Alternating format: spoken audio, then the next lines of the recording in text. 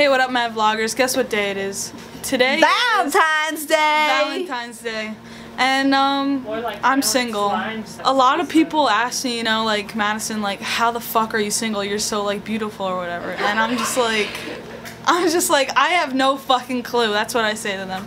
Because, like, this bitch is pretty and this one's ugly and she has a fucking boyfriend, so, like, like, how does that work? How does that equation work? So, today we're going around Cypress Hall to ask, how the fuck do you spend Valentine's Day single?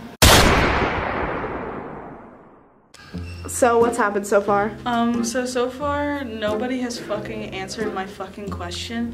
They go, "Day," and then fucking close the door on my face, so, like, fuck this school. The first guy that we asked a question, I said, or Madison asked him how to be single on Valentine's Day, and he said, have your girlfriend break up with you. And he was 100% serious. And I asked him, I was like, tell me that didn't actually happen. He was like, yeah, maybe. And then he shut the door on us, so that's how it's going. Okay, we got Audrey Long here in the common room, and we're asking her, how do you be alone on Valentine's? Why are you alone? Yeah, why are you alone? Just punch me in the face. It's funny, but it's not because you're single. So are you. Well, I don't leave my room, so it's hard to find people. Yeah, what is Jared doing tonight? What is Jared doing? Couldn't tell you. I was blocked on all social media. Great, that's what she does on Valentine's Day. Back in the common room with our RA Greg. How do you deal with being single? I like to, you know, work on myself a lot. I went to the gym. I was pumping that iron, you know. Yeah. Oh my god. Okay, we're here back in the common room because we haven't left yet with Olivia, and we're asking her, how do you be alone on Valentine's Day? Well, a boy asked me to go to dinner with him, and then he asked where I wanted to go, and I responded, I don't know. And then he opened it and never responded to me and didn't take me to dinner, so I went to Chick-fil-A. That was really fucking sad. Why is there so many goddamn people in relationships? Like, I did not know that people were in relationships at this age. We're still in the common room asking people how to be single on Valentine's Day. So, like, how does a beautiful person like yourself be single on Valentine's? Putting in no effort. I don't. What are you doing this Valentine's Day? I'm studying. Wow, that's sad. Is there women in your life? No. What have you been doing this Valentine's Day with your man? Can't say, it's too kinky for the YouTube. So we're back with myself now because I just realized that I'm single, sad. And